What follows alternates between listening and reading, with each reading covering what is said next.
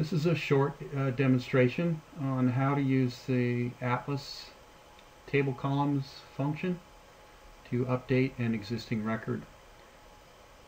What we're going to do is build a report and pull down some customers in that report and look to see what the sales pool field is set to. We're then going to change that sales pool value, build a template, lay it on top of the document, and update the changes. So we'll start by selecting cell D4, and we'll go to the structured list function, which we covered in another presentation, and we are going to go look for the customers table, and the customers table is right here. I'm going to tick the customers table. We'll click the filters tab, and we're going to specify that we want to pull down customer information for customers in group 10. So we'll type 10 in the criteria field. We'll go to the output tab and determine exactly what kinds of fields that we want to show up in our report. So we're going to click the report columns node, go to the add remove fields button. That shows us all of the default fields that are currently there.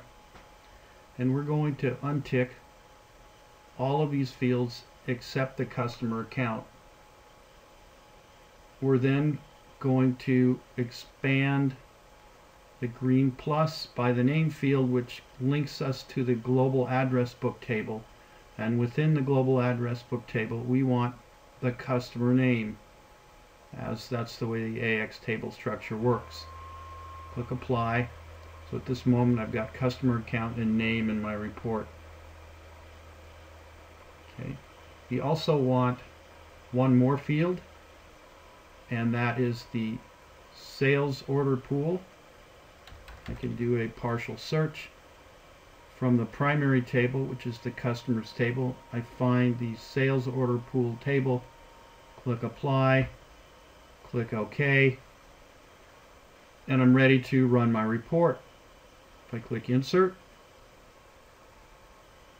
I get a report of the customers in group 10. Here they are, and their sales order pool is blank. What I want to do is update the sales order pool for these existing customers. So for starters, I'm going to take a little side trip and change the color. It makes it easier to read. This is the field I want to update it. I want to update it to the sales order pool, which is set up in AX as sales order pool number 10. So I'm going to key in 10 in all these records, clean it up a little bit. There's sales order pool 10. That's the information I want to upload. So to make it happen, I need a template. I'm going to go to Atlas, and in the upload group, under the table style, I'm going to choose the table columns function. Table columns lets me update information on an existing record. Okay, I'm going to choose the customers table, as that's just the one I was using a minute ago. I'll choose the customers table. I'm going to set my filter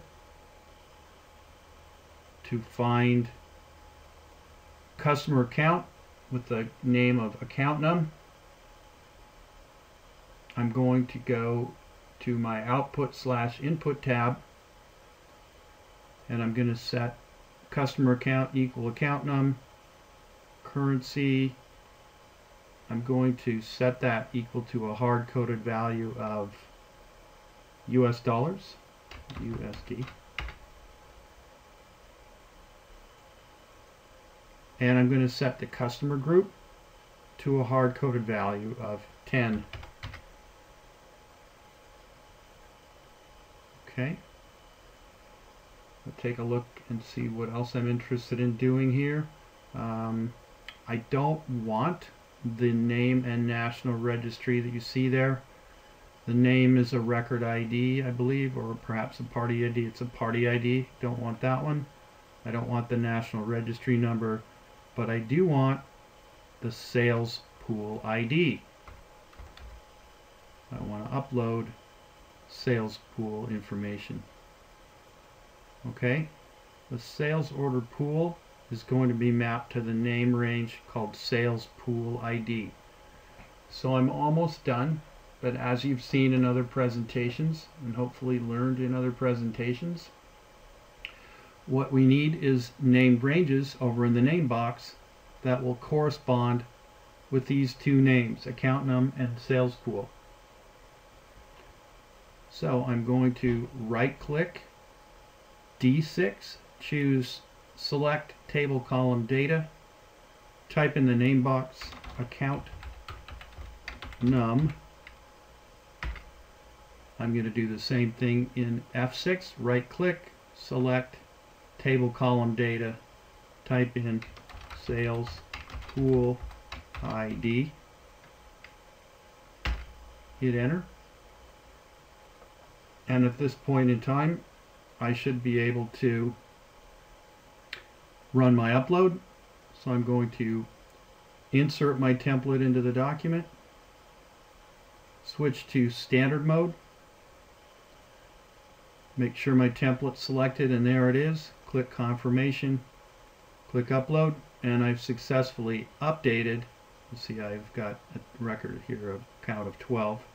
I've updated 12 records. So if I go into AX for customer 1303 and see if I can find sales pool order pool 10.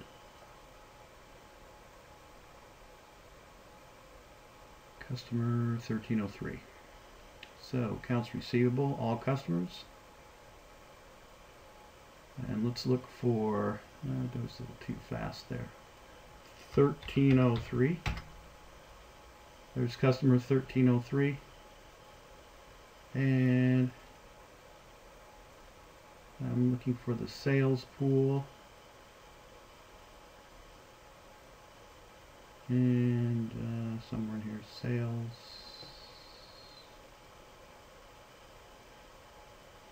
Well, let me take a look from this perspective.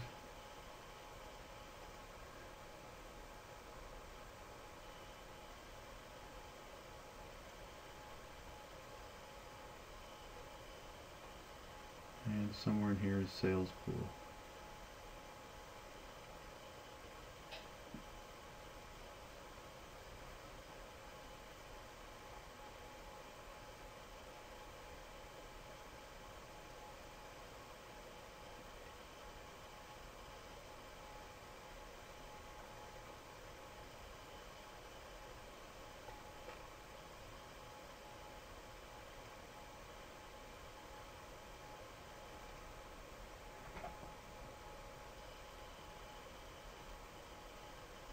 There's my sales order pool number 10.